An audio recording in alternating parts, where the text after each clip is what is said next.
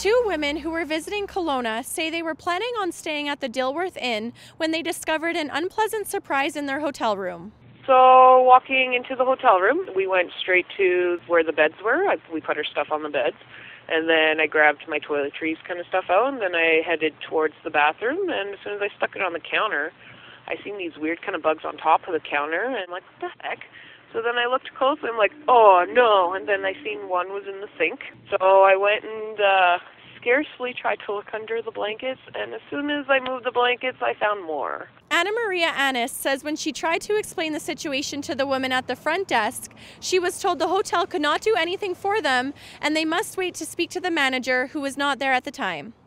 After learning this, the two women decided not to stay at the hotel at all. We tried to stay calm, and we tried to tell the person at the front desk, and they didn't believe us. So I said, I have pictures, and I can take you up to the room. And he ended up saying that, I'm sorry, we can't do anything. You're going to have to speak with management. So my next step, I didn't want to stay there, so I didn't end up staying in the hotel. They still charged my card. It came to $156.02. Days later, Annis says she was still waiting for a call from the hotel's manager. So in an attempt to get his attention, she wrote an online review, which has since been deleted. So I realized, well, maybe if I write a review on the website that, hey, the manager might see that and get a hold of me. So finally he seen it, and then he got a hold of me. He was in disbelief. He was very, very rude and short-tempered.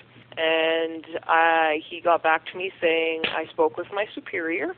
We are only allowed to refund you $15 of the initial price that you paid for the room.